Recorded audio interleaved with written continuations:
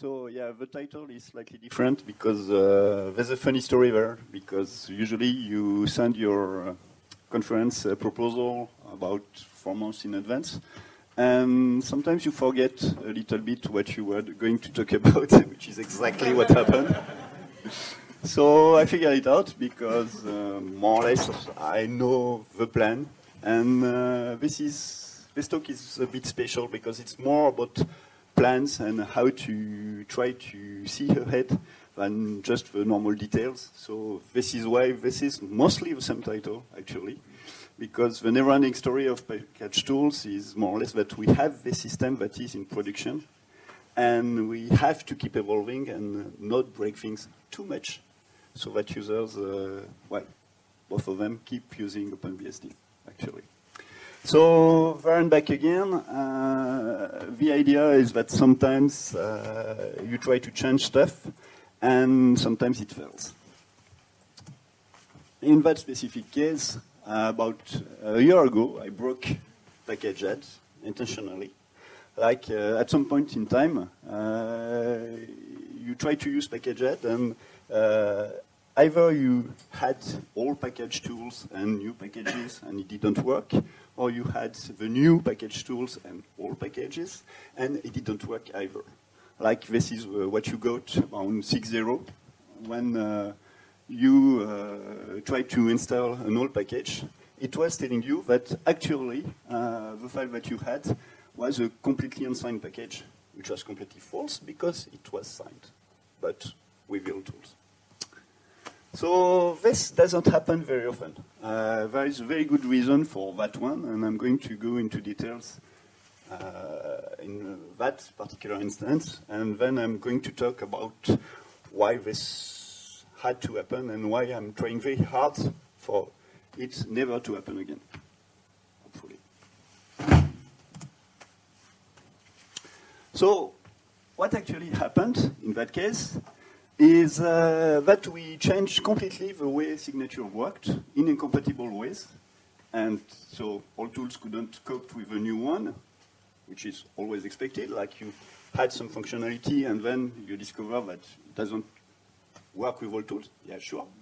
But the old ones didn't, the new tools didn't work with the old package, which is a bit new, actually.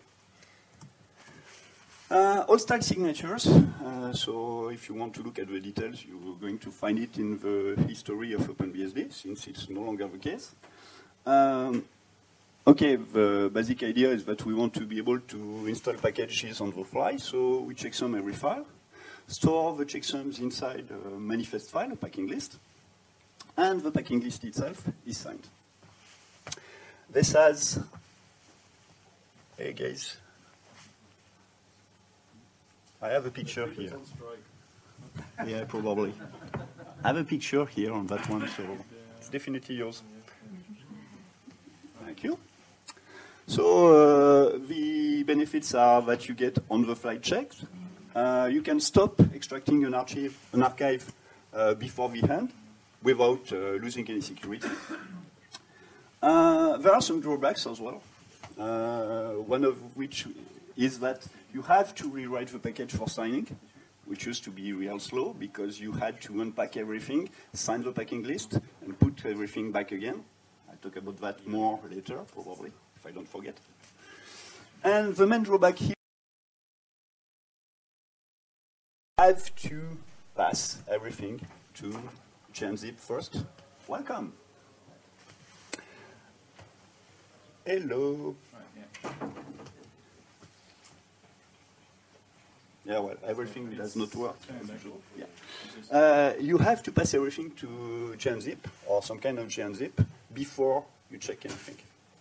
And once you start looking at the unpacking code, you realize that it's almost impossible that this code is safe. That there have to be bugs in the Z library, in any version of the Z library. And, well, you could be thorough and try to edit it and try to fix it. But you can also be lazy and say, okay, who gives a fuck? We're going to get rid of that. So, new deal, new style. We are going to store the signature itself outside gzip. so that we get rid of that issue. Because then we are never going to pass any unchecked information to unpack. And of course, we still have to trust some people. We have to trust our fellow developers to write packages that aren't full with Trojans and everything. But this should happen, usually.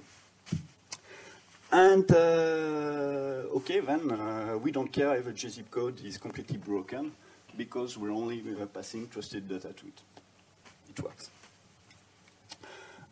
Side note, which is important for the rest of the talk, we are not actually extending anything.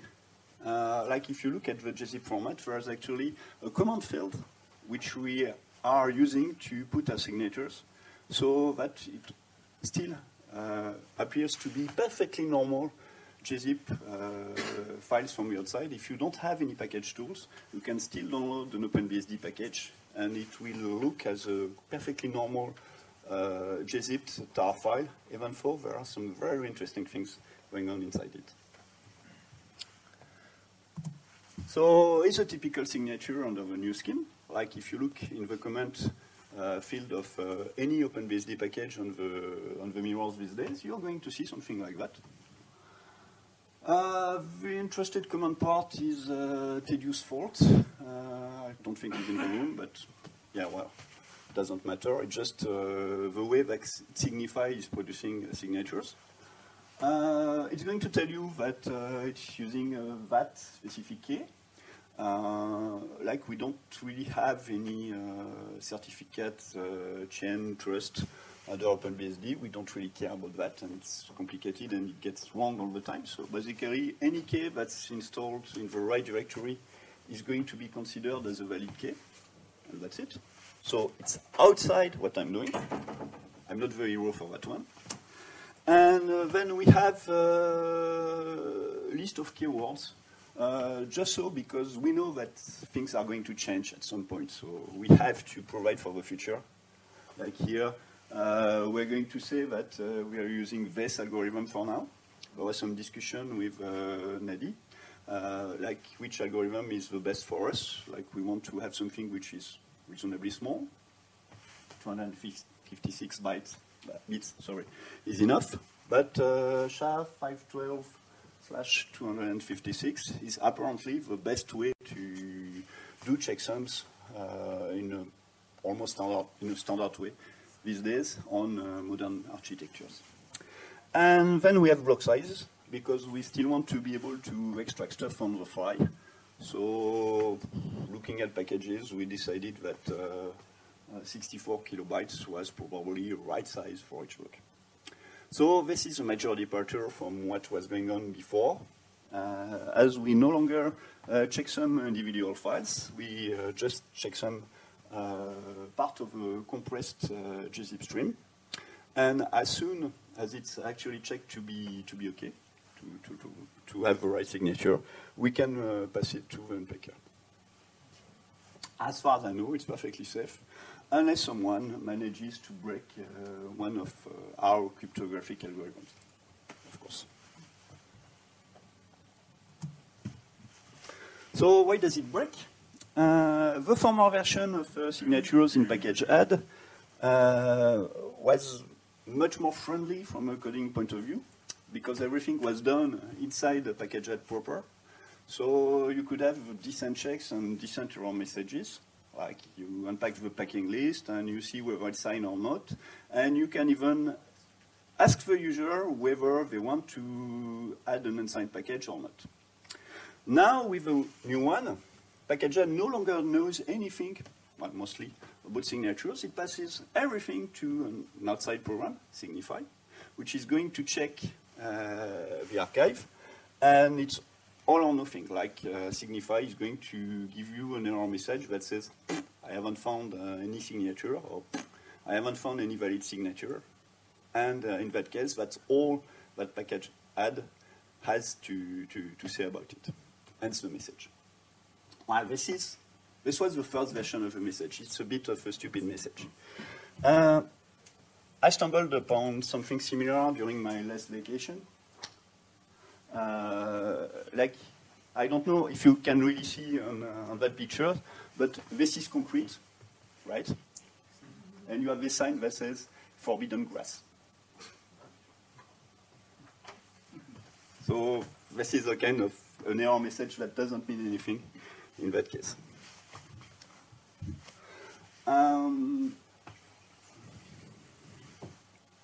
So breaking things was a conscious decision.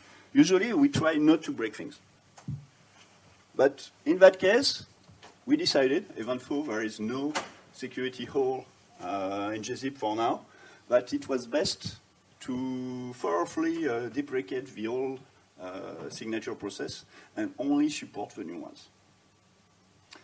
After all, this is OpenBSD, so usually when we have a choice between more security and more usability, we decide to err on the side of security, as usual.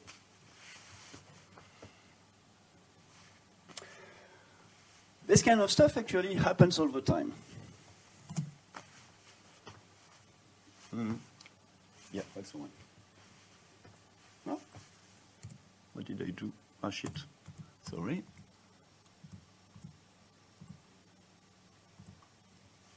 Yeah.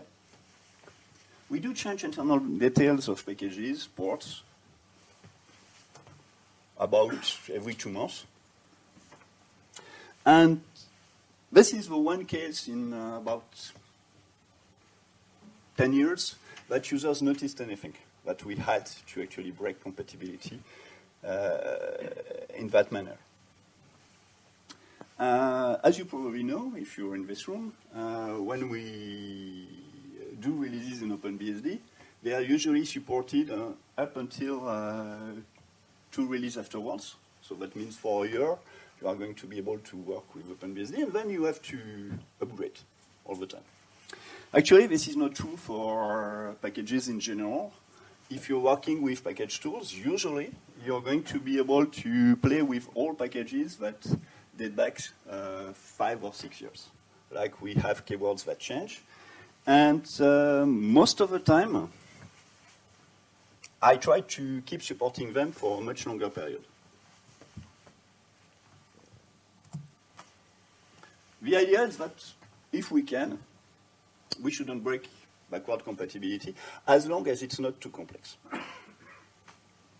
And this happened maybe 12 years ago, back when I was starting on package tools, more or less. And at that point, things were evolving really fast. So it became a case of meta-programming, like you have to have some infrastructure so that you are resilient to change, to unwanted change. So at that point, I added a specific class for all keywords in the packing list, right? Specifically, very intuitively named all. And I've seen no reason to get rid of that structure, and usually I clean it up every 5 or 6 years. Like I look at any keyword in that list, and if it's been there for over 5 years, I usually completely get rid of that, because everybody who has all packages that did back that far usually has had time to upgrade, and he's seen repeated messages that this is an all compat keyword and blah, blah, blah, you should update and everything.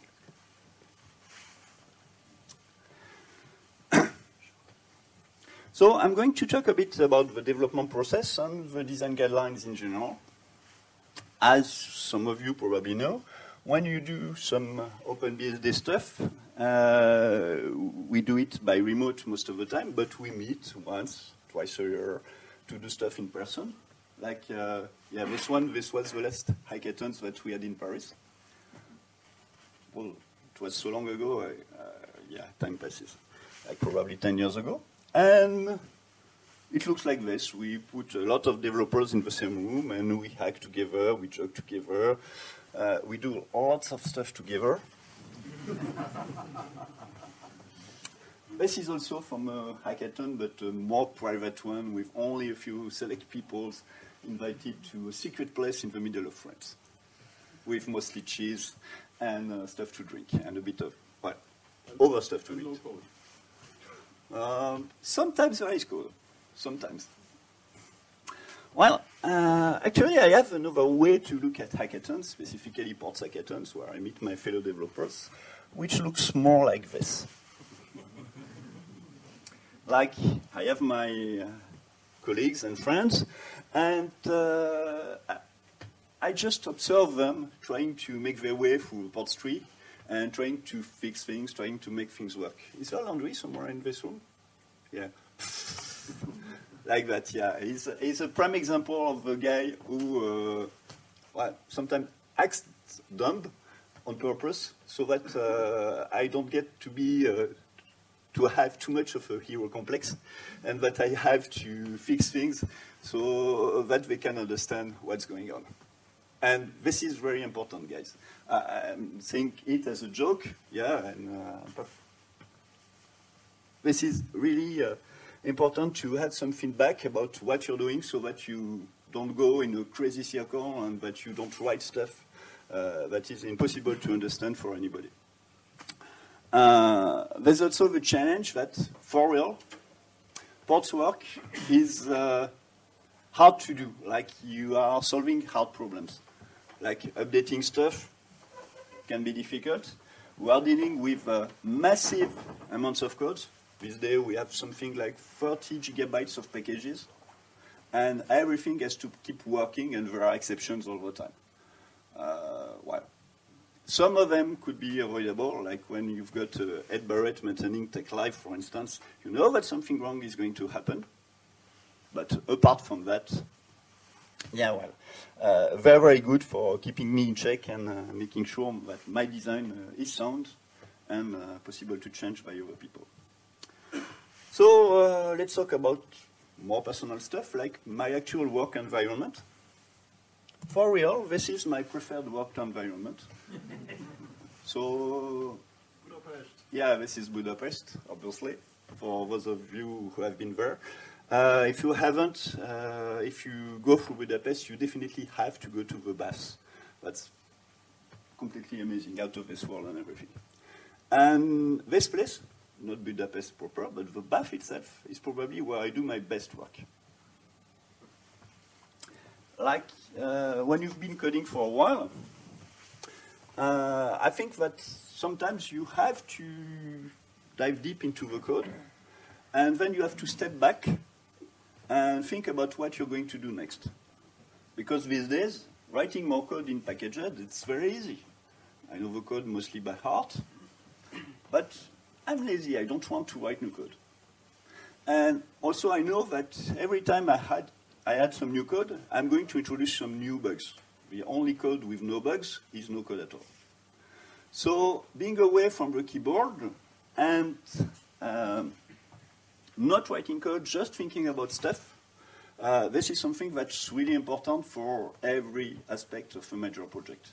If you lose yourself too much in the detail of the codes, you're not going to see the big pictures, and you're going to miss opportunities for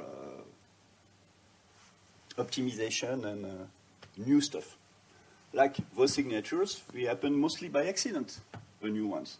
At some point, I was looking at gzip, and we were trying to fix something. I was trying to what was I trying to? Yeah, I was trying to see if I could use some specific streaming gzip algorithm which would compress better and which would work with rsync. And I realized that there were about 5 different patches for different versions of the Z library, and none of them were applicable to us. And then I realized what a mess this was, and I realized that gzip was basically broken. And so that we had to put signatures outside, and then everything happened. The code is trivial. The main idea is that realize there is a problem somewhere, and then you will fix it. Actually, most of the core developers of OpenBSD follow that precept. Some of them better than others. Like, for instance, our fearless leader, who is spending lots of time outdoors instead of at the keyboard, and so he's a top-notch developer because of that. And you have to keep giving money to OpenBSD so that we can keep having hikes and hackathons and everything. and so that we can think beyond code and actually make some good designs. If you want to hear more about that, you'll have his talk on tomorrow. I guess he's going to talk about Pledge. If you don't know about Pledge, you should go and see this talk, because it's really awesome for lots of reasons. Back to me. I can't always be in Budapest. I guess that Robert would kill me at some point, of course. So I have reproduced the same environment at home.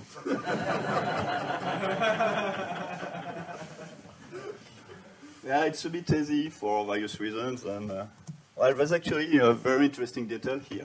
It's a bit shy, so it wanted to be fuzzy on the picture, and I convinced it to be on a better picture.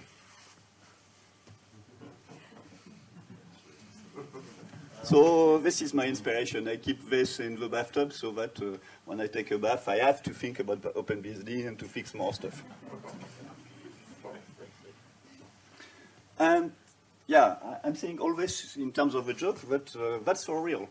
When I say that some of the best ideas and some of the best things that we have in our package tools have been done in a bath, that's true. The last one, which I'm going to talk about at the end, came to me while I was taking a bath.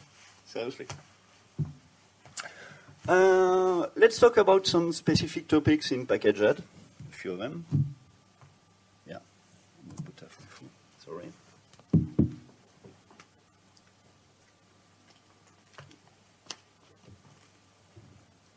So this is all about change. This is a part which is talking about the never-ending story of package tools.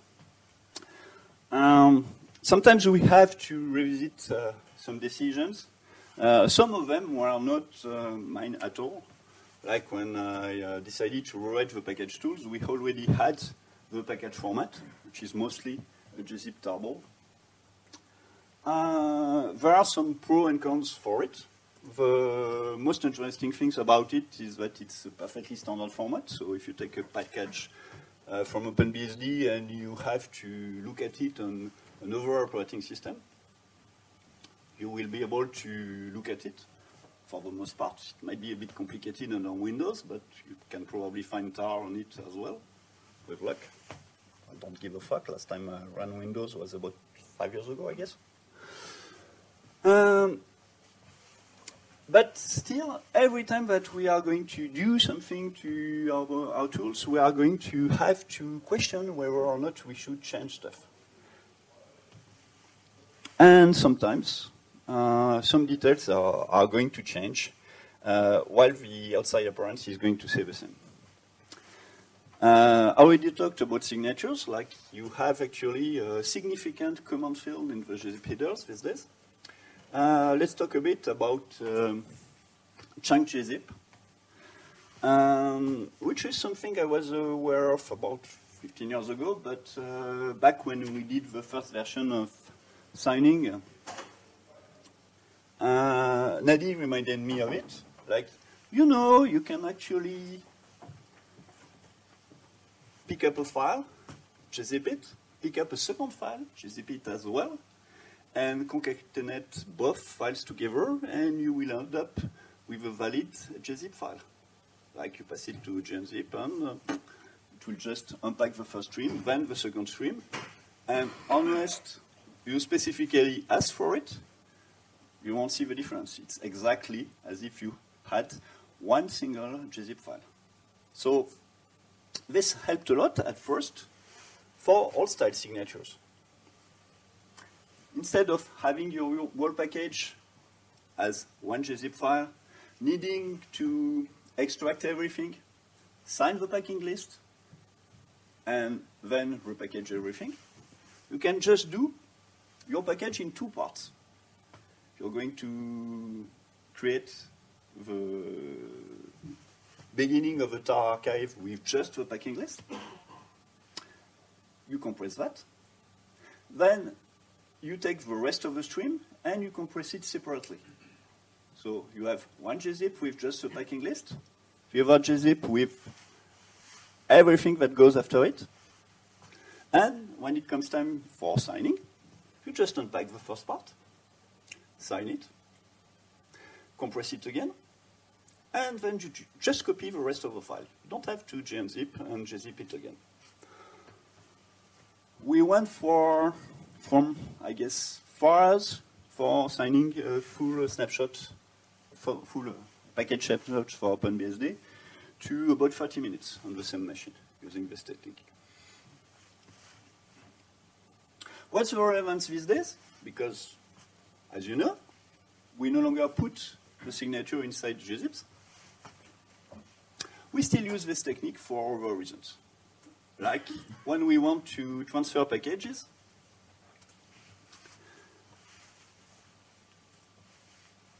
we actually put them inside a chunk gzip with 8 files for each chunk, so that our sync is happy with it.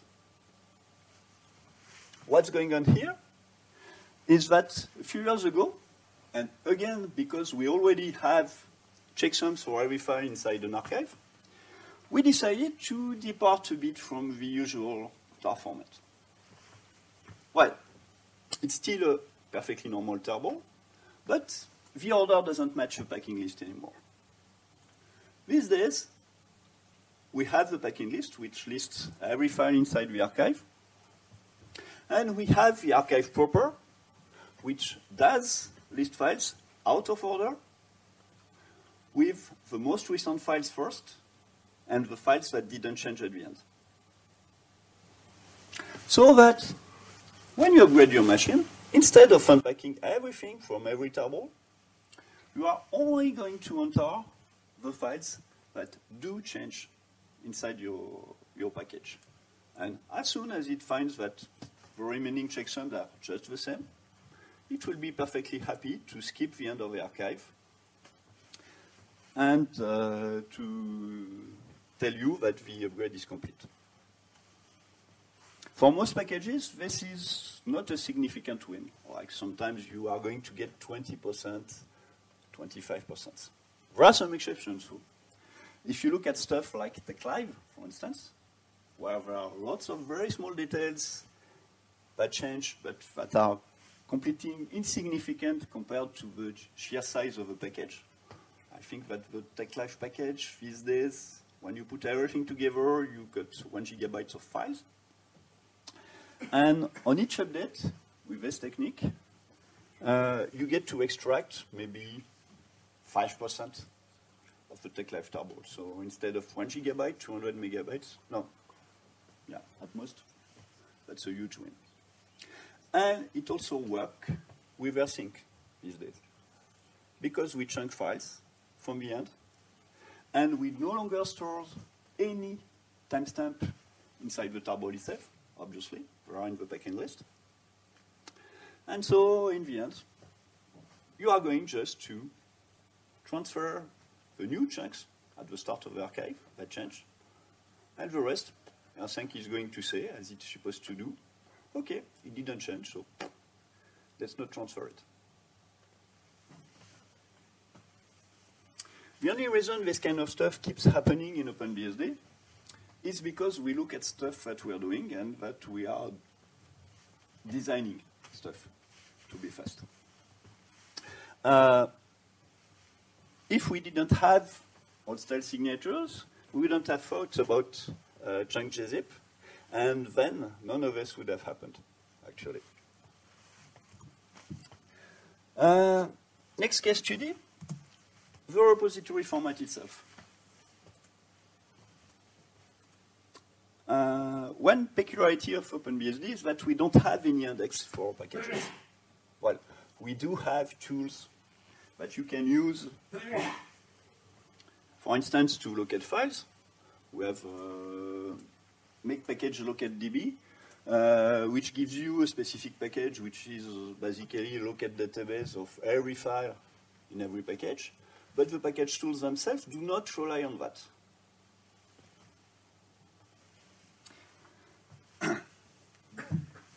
At first, it was just a game. The idea was that I did the first version of packaged, which was only doing addition. Then I did updates and everything. And I wanted to know how far I could get without needing any index. And then at some point, maybe 10 years ago, I realized, okay, I've done enough. I can manage to do everything without a global index. And so I do not need a global index. And this is good, because this is one less thing that can get out of sync. And on your local machine as well, if you look at an OpenBSD, you'll notice that there is one major difference with other machines, with other operating systems, which is that we don't have an actual database of everything that's installed on the machine. We have a directory, vardb package, in which you have one subdirectory for each package which is installed on the machine, but there is no global database that says, okay, we have this that depends on that and everything. Everything is very fine-grained, and first it's very resilient because it can't get out of sync.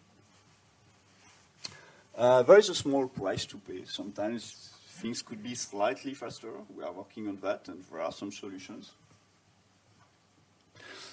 And this decision has some consequences.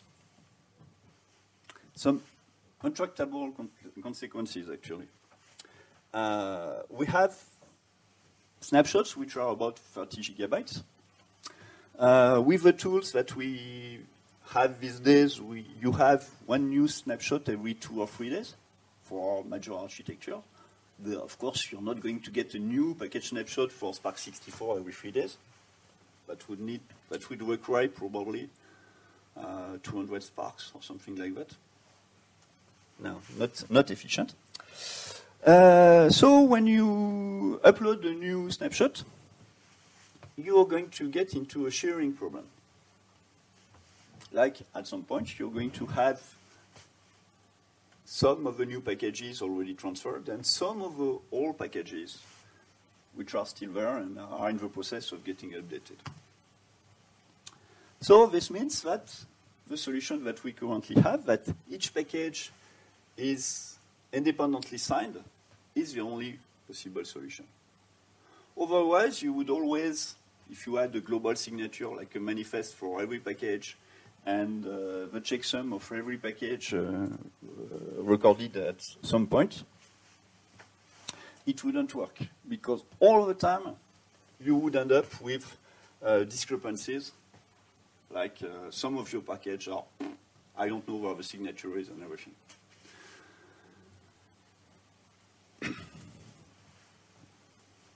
There is no other solution, in fact. Like I said, there are some drawbacks to this way of doing things. Some limitations for the model. Everything we do is based on package names, because when you are going to do an update, you're not going to go into that package directory and look at every single file. There are something like 9,000 packages on the FTP site these days, I think. So we have to have consistent package names. Sometimes this doesn't happen, so yeah, we don't have an index, but we have an escape mechanism called quirks, because sometimes we want to rename stuff, not too often, hopefully. And then we have to open each package to check further whether it is indeed the right update, whether there is some weird stuff that's going on or not. Packaged itself doesn't do it because it can't do everything. It's still lazy. So we use the FTP command these days, which contrarily to what it says, also handle HTTP and HTTPS. And that becomes a problem, because it can be slow.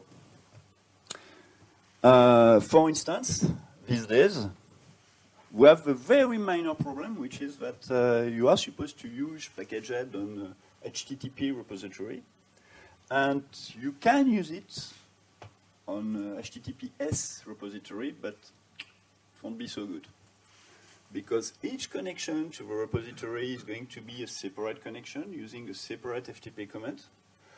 Due to limitation of our libTLS and some design decision in FTP, it means that every single FTP is going to have to re-authenticate with through HTTPS to the distant repository, and it costs a lot. I said this is a minor problem because we have signatures which are completely independent from HTTPS. So whatever happens if you connect to a fraudulent repository, well, you will get packages with bad signatures, and that's it. Packaged will stop itself right away. We shouldn't trust FTP itself, and we don't. At about the same time that we changed signatures, we also added some level of privilege separation to package ads so that FTP is actually run as its own user who can do anything, who can't, sorry, do anything on the system. So that's perfectly fine. So it's just a minor problem. The issue being that if you are using packaged on your OpenBSD system, there is still one small security implication. Yeah, I think that you are falling asleep, so what's the security implication? You're leaking the package you're installing.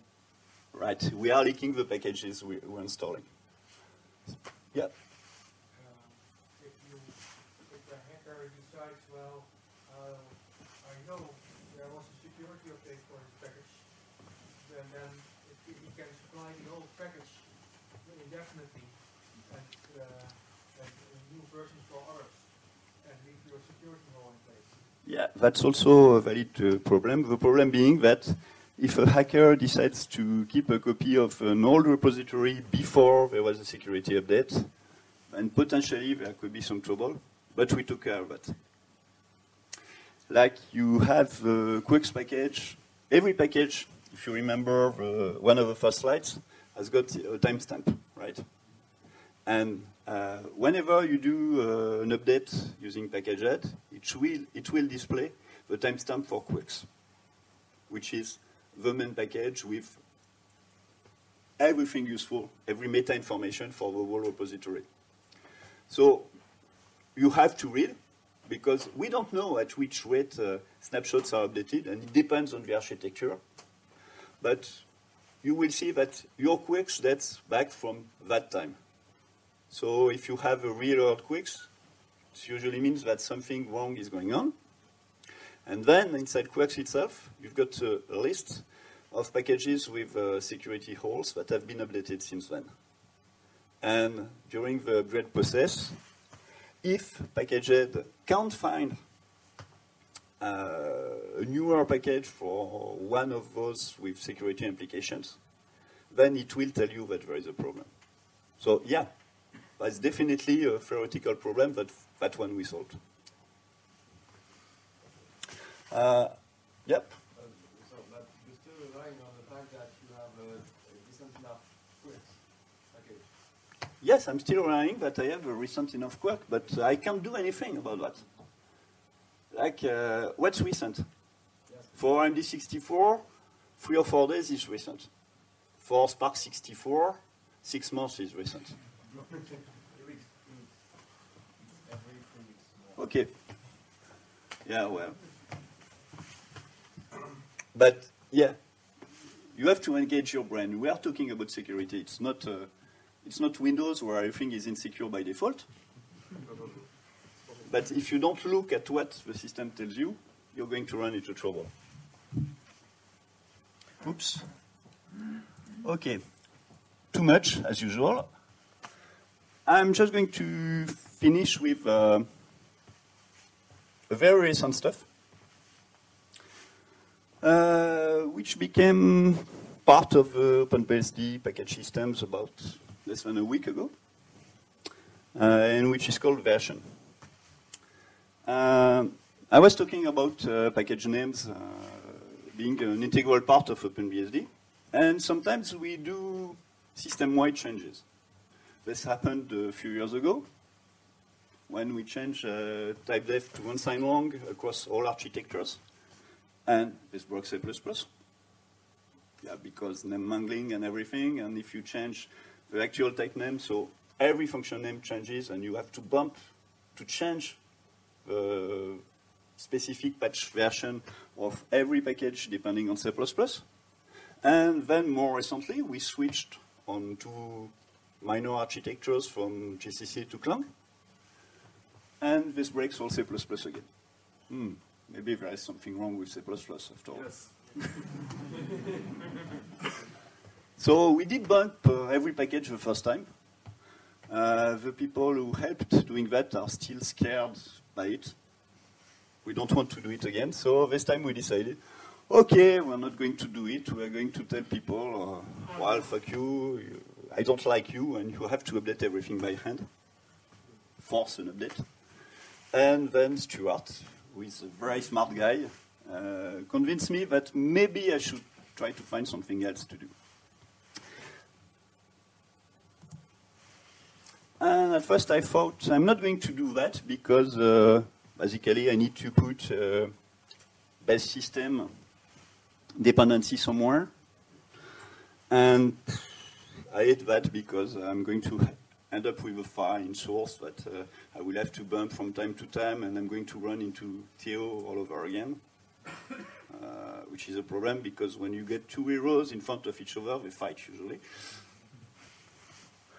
And in the buff, I realized I was going at it all wrong. Like, I don't need at all to have a dependency on the base system. I can put it directly inside the package.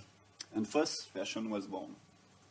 Like what we have right now is that each package has got a kind of serial number that gets bumped inside the package system proper without any reference to the source system and without any dependency to external stuff. It's very simple, like if you have a package that says version 0, and then you look at the snapshot and you see a package that says version 1, okay, that's a new package. I just update. The way it's built, it's be strange. We have a flag to package create, which is -v, where that you can use multiple times to build a version number by adding numbers together. The idea is that it's very simple to do that without needing any make magic, so that you can have machine-independent parts and machine-dependent parts in the same makefile. Like currently, you have the whole OpenBSD system, which is at version 0. And then when you're on AMD64 or other Intel processors, it goes up to 1 because of the second -v. And it turned out to be incredibly simple. Like, if you look at this patch, for the amount of code I had to change, it's about 20 lines, all considered. And it changed everything. Like, now we have a mechanism that was used to move to GCC to Clang seamlessly. Like, if you're running OpenBSD stable and you move from 6.1 to 6.2, you won't notice, hopefully, that we change compilers, especially the package system. Well, you will notice that you will update almost every package, but that's it. And it can be used again in the future without needing anything more. So that's really cool in the end. Yeah, well, I was a bit long, so I was also going to talk about the future. But I don't think I have any time for that. So, yeah, maybe another talk next year. Thank you.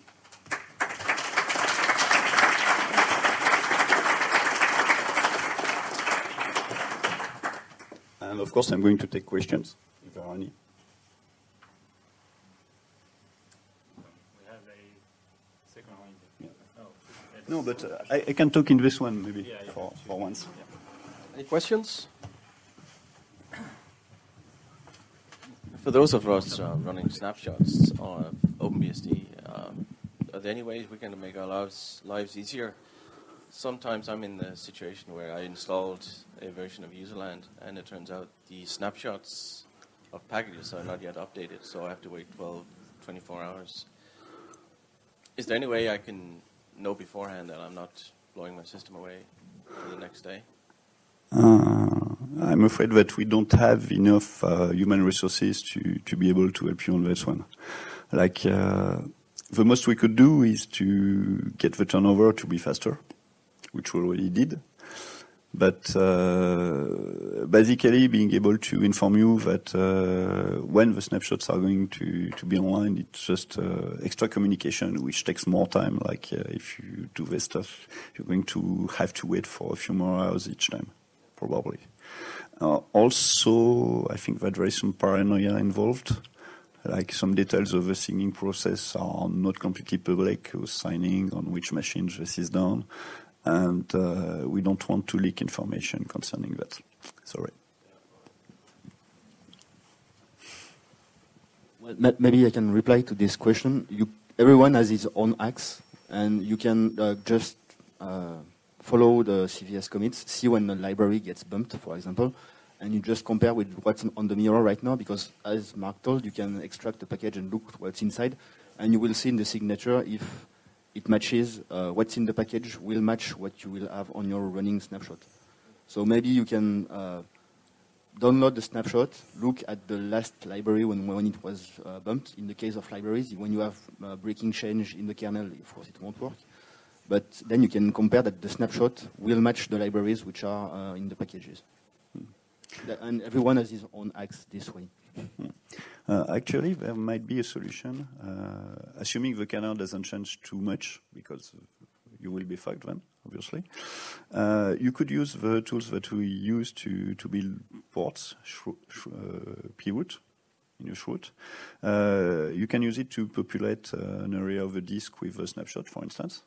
And then you go into that area, and you could try to do a package add -n there to check whether or not it will work. That's a bit intensive, but at least there's almost no human intervention. You probably can do that with a shell script that would be about 20 lines long, but it will be slow. Anyone else? With these package versions, do you bump them manually? And do you bump the version for all packages, or only for that are affected by some GCC plus or C++ update? The idea is to bump everything system-wide, more or less. Like we have this mechanism that some people objected to, but we are very happy to have these days, which is that you can have arch-independent packages, package arch equal to star. And basically, I use that to not put any version in my packages, because I know that those packages are just text files, more or less, and because they are independent of the architecture, and everything else got bumped. It's a question of being safe, better than sorry, because you already have dependencies where you more or less know that most packages that depend on Clang have been updated. Like if you depend on the C library, on the C++ library, of course you're going to get bumped. But it didn't catch everything. So we just decided to bump it all. We don't have enough human resources to check every single package that there is compatibility.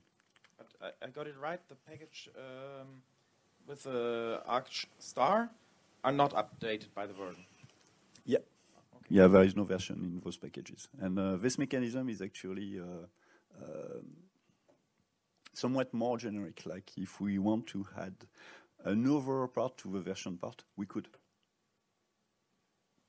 There's a question over there.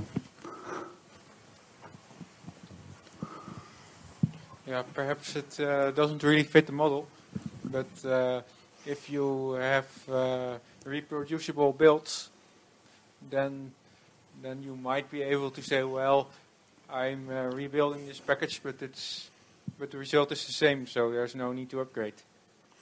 Well, we try to have reproducible parts for lots of stuff, but actually it deters from security.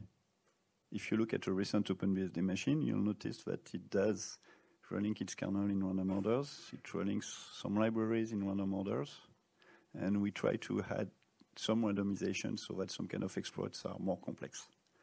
So reproducible builds, yeah, that's a nice goal when you are trying to debug stuff. But it's more complexity, because then in an OpenBSD setting, you will have to have different switches, so that sometimes you build reproducibly, and other times you have more security. And that's, well, there are bugs, and you're going to run into them. I have a very specific sample of a recent problem that we had to fix after we switched to Clang. On almost every OpenBSD executable, you've got an OpenBSD specific section which is called OpenBSD random data, which is mostly used to seed the canary generator for stack protection and everything. And Clang, which is a bit stupid, just decided that because it's a section it doesn't know about, it ought to be filled with zeros. And we had to fix that. And this was completely out of the blue. Nobody who worked with Clang noticed until, I think it was Theo himself who noticed that it was the case. And if you do reproducible build, then you lose some of the security features that we have. And if you do that as a switch, then maybe you will break something and you will notice 6 months later, like this happened for some of our OSs, that BSD Vex. So, yeah. Okay. All right. If there are no further questions, I'd like to thank Marc for your presentation. And thank you for listening, guys.